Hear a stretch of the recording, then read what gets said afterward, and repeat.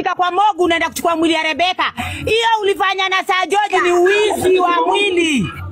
Ungekuja kwa familia, uonge nao, mtoto mzuri anarudi kwa familia, anapata ushawishi. Wacha nikuongeleshe, mimi ndo nilikaa na wewe. Nilikaa nawe kama mamako ametoroka Amerika for 8 years. Na nikakusomesha. Mama nakwambia sina saa kungangana na wewe, ulitukuta na Rebeka. Acha nikukumbushe. Ndio kwa maana nilikuambiaje? Niko kitandani na lala, chukua mwili uende nao kule unaenda. Sina saa kubishana juu ya Rebeka, kitu staki. Amekuwa mog, izidi kukua bei kali. Sisi hatuna hiyo pesa, wewe ulitoka na Amerika ukachangiwa. Badala ukuje I'm not happy, Sabi, I'm not happy.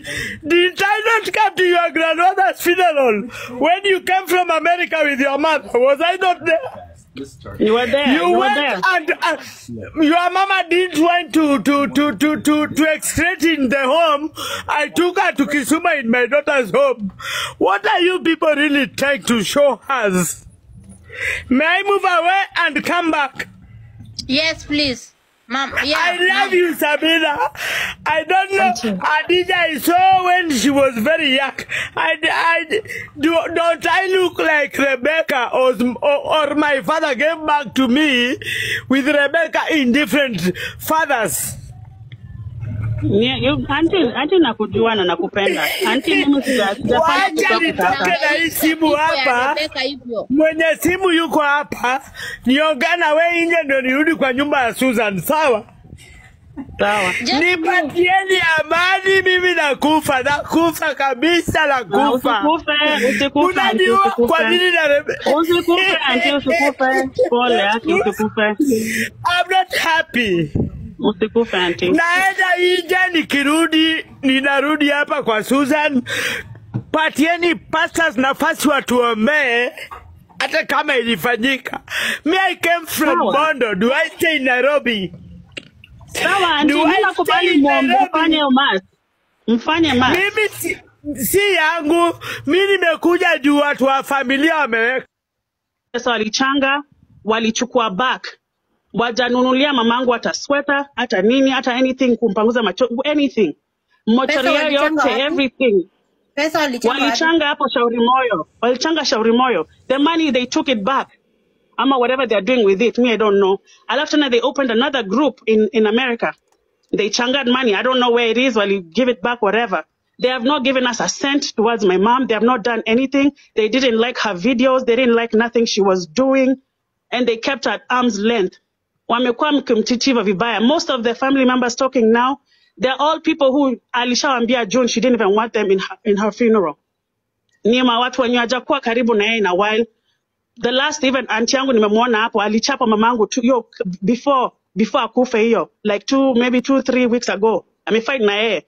Mamangu amekufa na concussion hapo na sister yake aligonga nayo. Bottom line is, don't send these people money. We have done we did her wishes the way she wanted, and we are trying to be at peace. Kama mnataka kuwasendia money, just know it's not helping us. Maybe you just want to send them money, you want to give them money because you wish to. That is your thing. But we are not, whatever they decide, sisi tulikuwa, whatever they decided to fight us. We were about to be at court. That's their plan, to take us to court, to start fighting for my mom and all that stuff. Dadake Rebecca, acha nimpandishe kidogo tu. Me personally, I'm just telling you guys that, but I'm not fighting with anyone. And I've told you what I've told you. You guys do what you want to do. And I just gotta go on. Me, I'm gonna just drop. I'm not. You people, at the end of the day, don't drop. Okay. I lose mama yangu, and I'm not fighting anyone anymore. I am over it. Vida, don't drop. Ayola nionge. Mom, don't drop. Just take calm. Ayola. I've been more than calm. Ayola nionge. We've been more than calm. Vida, don't drop kindly, because we are all your mom's friend. Kindly. Hiyo ni kwa raha yako. Sabitu kungangana na wewe, ulinita saa 11, umefika kwa mogu unaenda kuchukua mwili ya Rebecca. Hiyo ulifanya na Sir George ni uwizi wa mwili. Ungekuja kwa familia, uonge nao, mtoto mzuri anarudi kwa familia, anapata ushawishi. Wacha nikuongeleshe, mimi ndo nilikaa na wewe.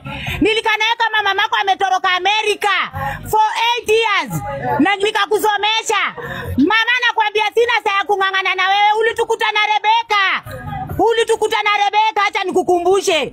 Ndio kwa maana nilikuambiaje? Niko kitandani na lala, chukua mwili uende nao kule unaenda. Sina cha kubishana juu ya Rebeka, kitu staki.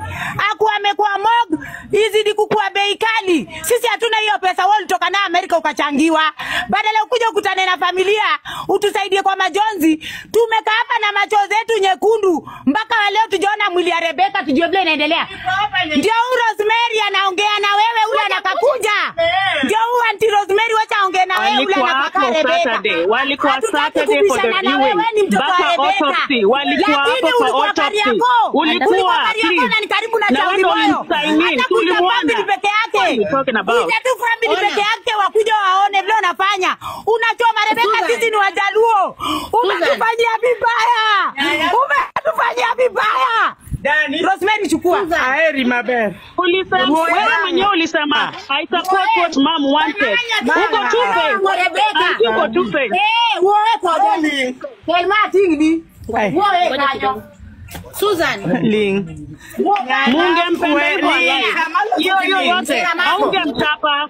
Vile unalia hivyo, haungechapa mamangu. Ulichapa mamangu. Wewe unaongea na ulichapa mamangu. Please.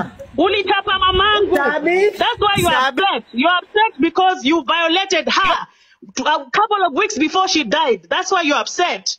Make peace with that. Make peace that you are a terrible sister to her alive. That's your peace. Make your peace.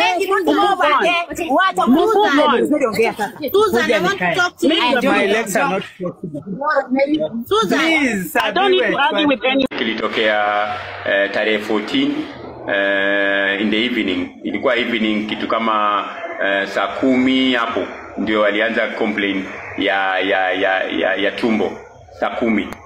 And then akaitana taxi kuja imchukue impeleke hospitalini kule Rongai ndio anaishi mahali panaitwa Twala. Sasa yule taxi alipokuja ni taxi mama ndiye alikuja kumchukua nyumbani. Akampata yeye na mfanyikazi yule wa kumwoshia nguo, alafu na kuko na mfanyikazi tena mwingine mvulana, yeye anadeal na compound ya nyumba. Sasa hao ndio walikuwa nyumbani wakati ana complain hiyo tumbo. So ikifika kitu kama 5ish akakuwa ajisikii sana. So wakajaribu kumbeba wamweke kwa gari hiyo taxi wampeleke hospitalini. So I think on the way ndio aliaga dunia before afike hospitalini. Sasa dereva akampeleka kwa police station ya Twala huko Rongai. OCS akatoka pale. OCS jina lake ni Odhiambo.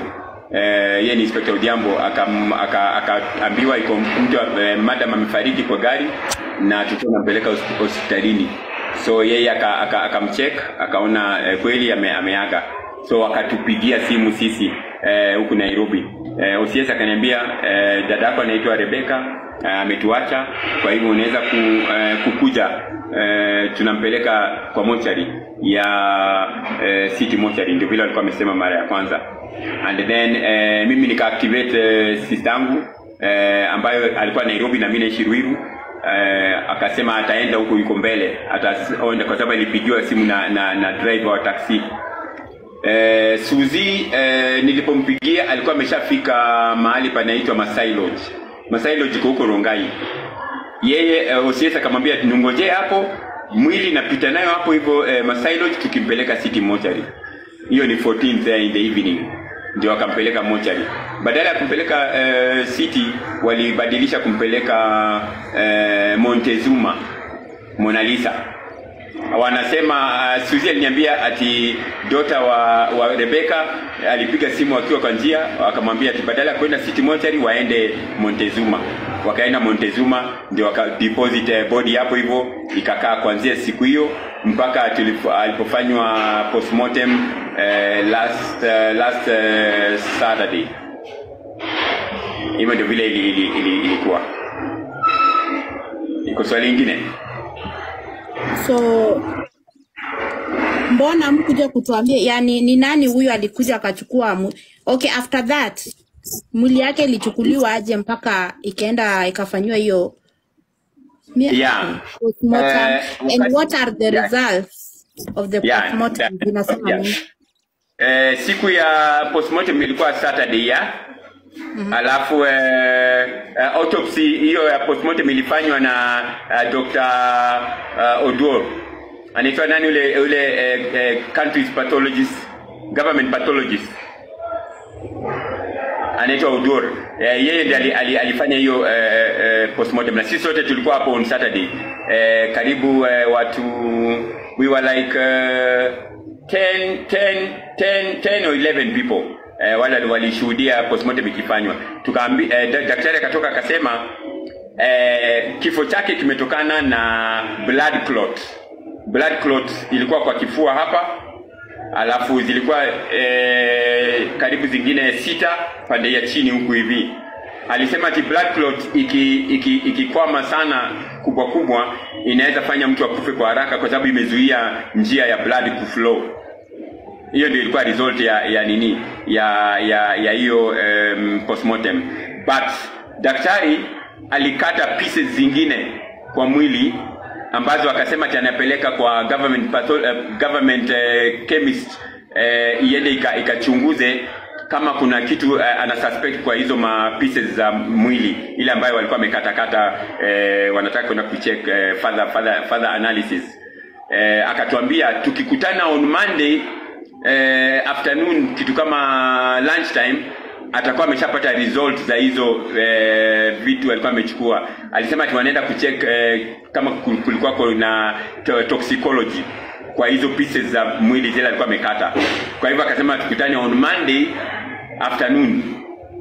Hivyo ndivyo alituambia. So we were prepared like that Monday afternoon tukikutana atatuambia results za toxicology.